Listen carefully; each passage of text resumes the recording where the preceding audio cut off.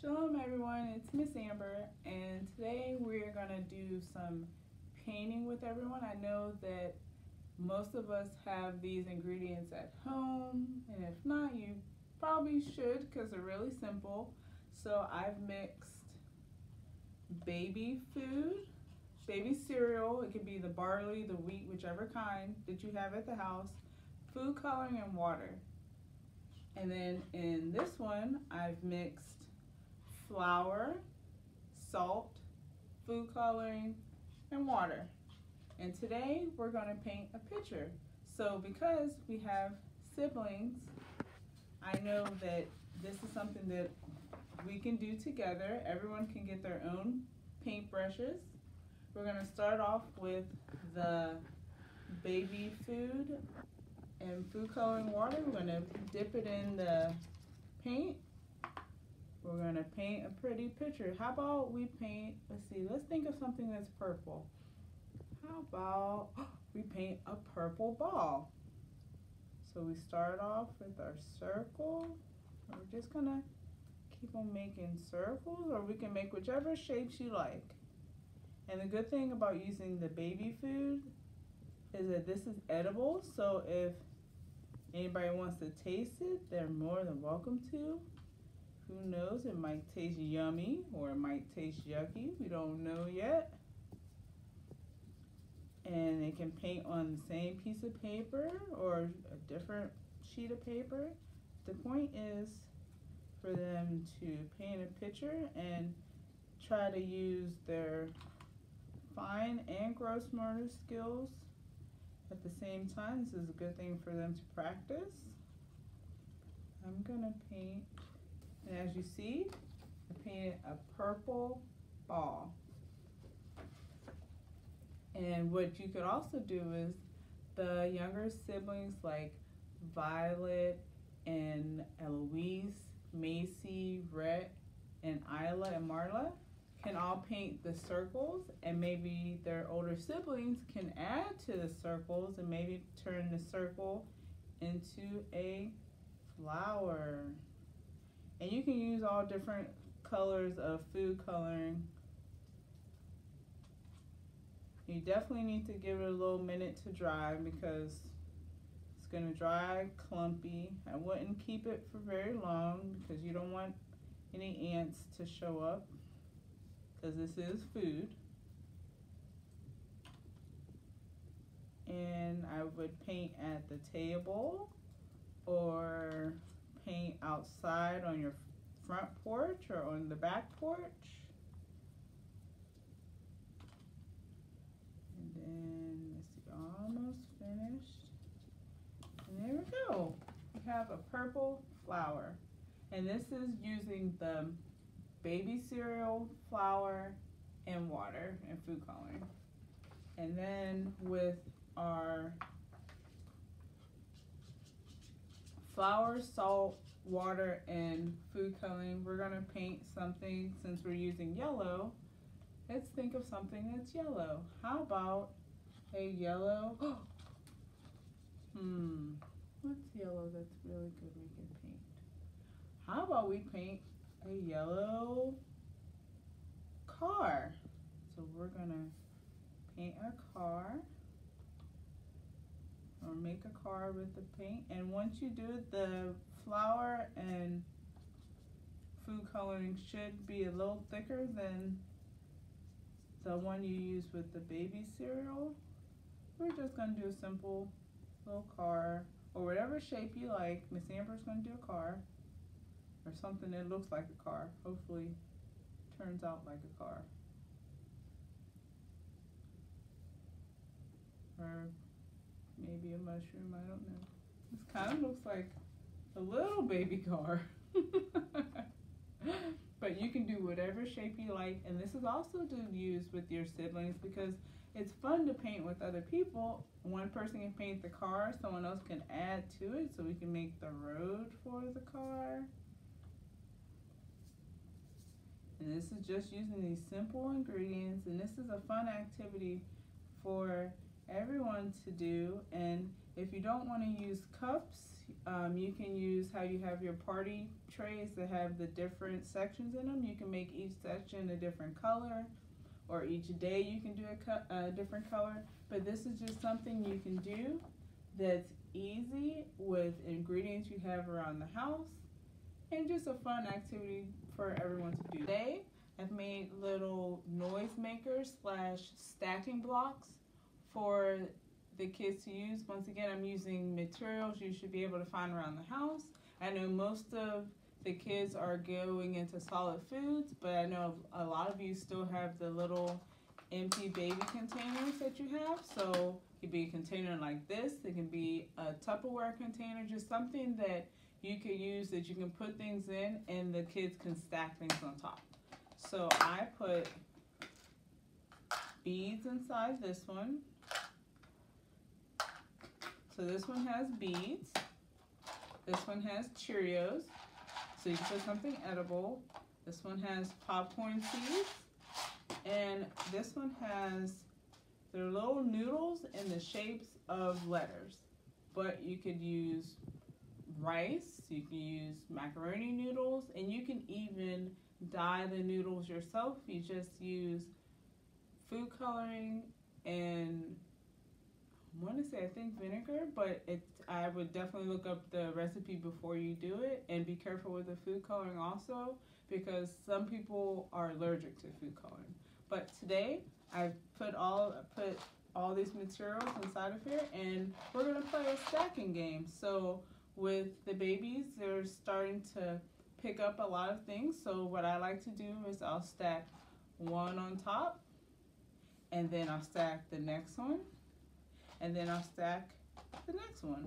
And so what they usually end up doing is knocking it over, and they laugh, and then I start to stack it up again, and I'll start to count when I do. So I'll go 1, 2, 3, 4. Then they'll knock it over again, and then they laugh. And then what you can do at home is that you can get all of their siblings. So Hazel and Isla could come along, and Hazel could stack 2 on top of each other, and then Isla can stack the next 2 on top of each other. And then with Violet, Sawyer, and Stella, what they can do is they can maybe mix them up, so they can start with all 4 out together, and then they can mix them up and try to play a little game with them, and then hand one to Violet and have her grab it, and then she can shake it, and then Stella can grab one, she can shake it, and then Sawyer can grab one, and then they all can shake them all together. And then with Macy, I know Macy really likes to open things up, so for her, I would definitely put things that are edible in hers, and I would stack them up, and then as she gets to the top, I would open one and have her get one of the things that are inside. Like this one has Cheerios, so I would open it up, give her a Cheerio, and let her try it, or maybe even let her pick out a Cheerio from inside of here. So definitely, if you're going to do this, make sure there's an adult around too, so that if you're all going to open these, that they can be watch them so they don't choke on anything. With Marla, she's still little and she's learning to pick things up, but with Marla, I would just fill them with colorful things that she likes and just shake them all day to make a little music game with it. With Rhett is definitely going to want you to stack them all up.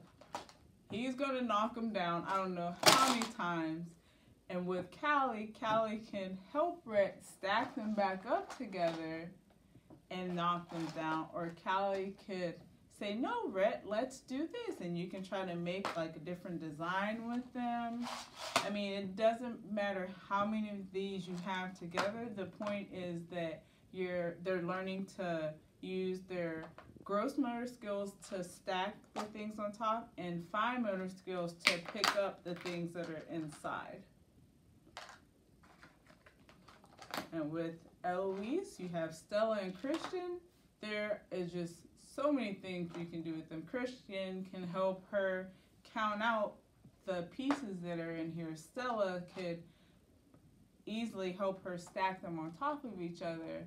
And Eloise will probably just smile and laugh because that's what she usually does with them.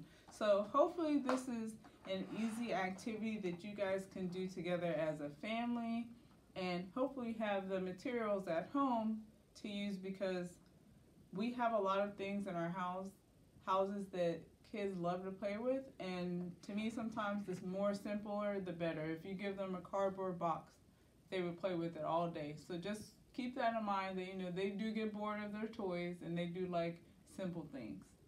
So I hope you enjoy, and we'll see you soon. Hi friends, it's me again, Miss Monique. Now we're gonna be doing 2 activities, and again, you big kids, big brothers and sisters, you can help your little ones with this one. You can ask mom and dad what they have around the house to help with this. For the first one, we're gonna make a little activity board that your little brothers and sisters can play with. For this project, we got a zipper here, we got a button and an elastic, and I tied the button at one end of the elastic.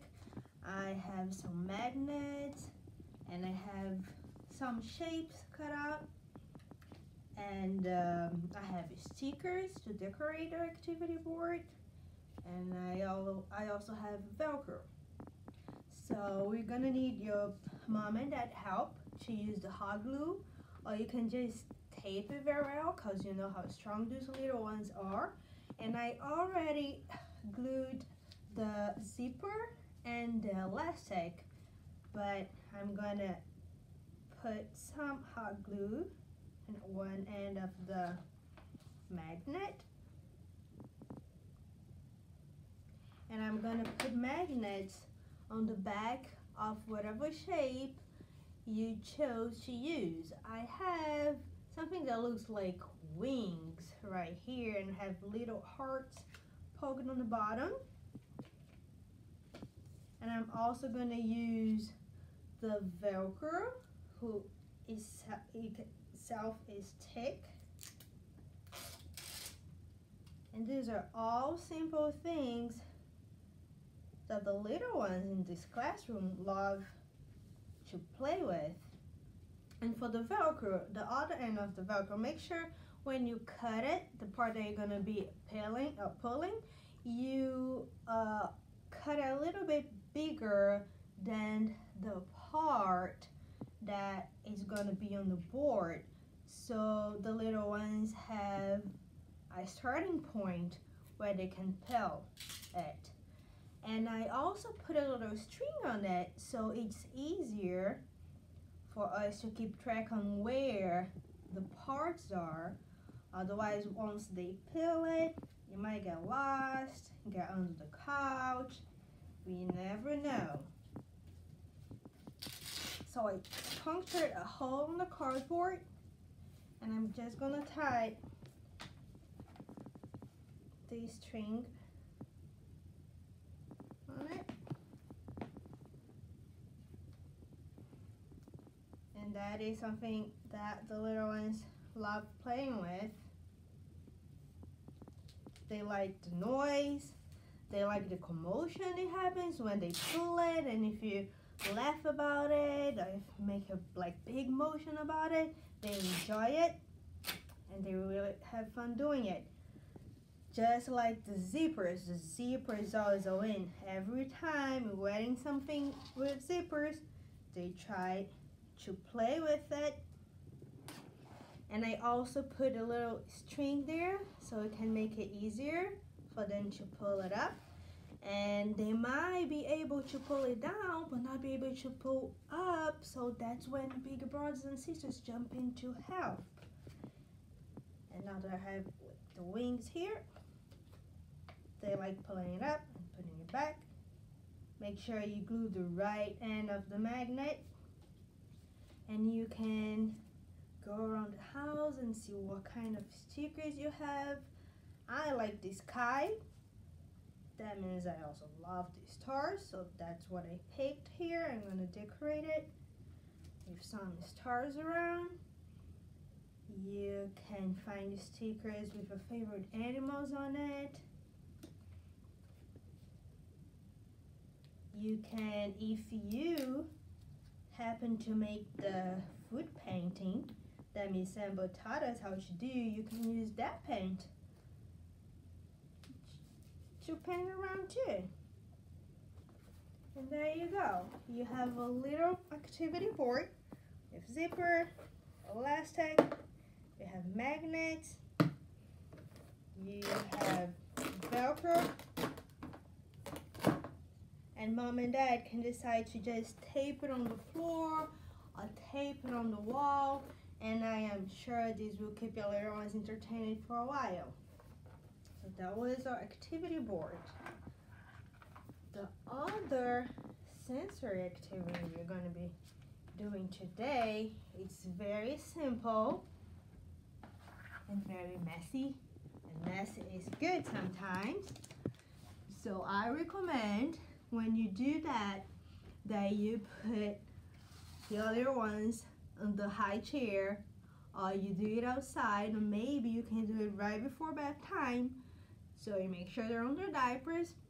It's an easy cleanup, but can get a little bit messy, and we only need water and cornstarch for this. I also have food coloring, but you don't really need it. In fact, not putting food coloring may make it an easier cleanup. We don't need a lot of water, so as a pour here, you're gonna see it's just a little water. The more water you put, the harder it will be, because you're gonna need a lot of cornstarch. So you put a little bit of water.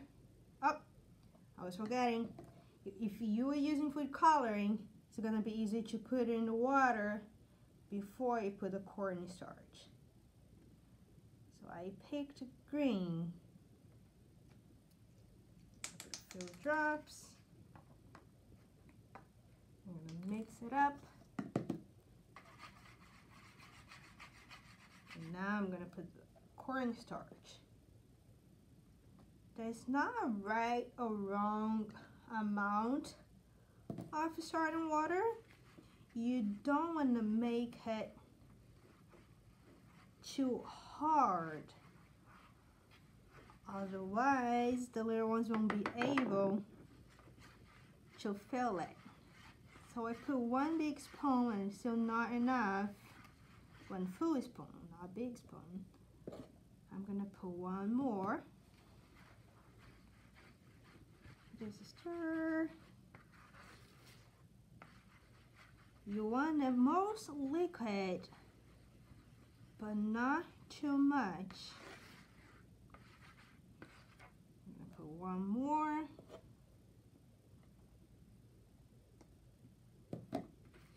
Stir. And when you see it start to get lumpy, that's when it's starting to get right.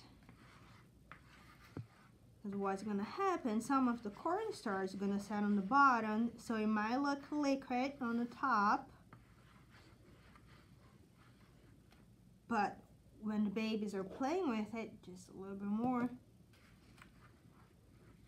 I'll show you what's going to happen. They're going to dip their fingers in it, and it might look like it's water, but when they pull up, it's going to be gooey, and that's a good sensory activity for them, so they can experience new textures. I'll give a little try. We're almost there. So I think I've put around 5 spoons by now, and this should be enough. Yeah, it's getting harder to mix. That's what we want. But we don't want it too hard. If you put any more than this, it's gonna be hard. That's what we want.